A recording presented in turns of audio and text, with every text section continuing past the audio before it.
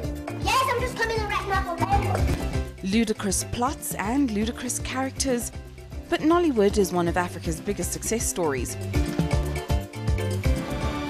Hundreds of millions of dollars are being made, and the DVDs are cheap and freely available.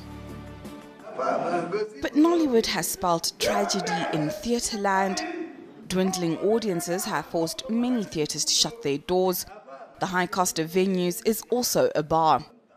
The Terra Culture Centre is one of the last places in Lagos where Nigerians can still watch plays every Sunday.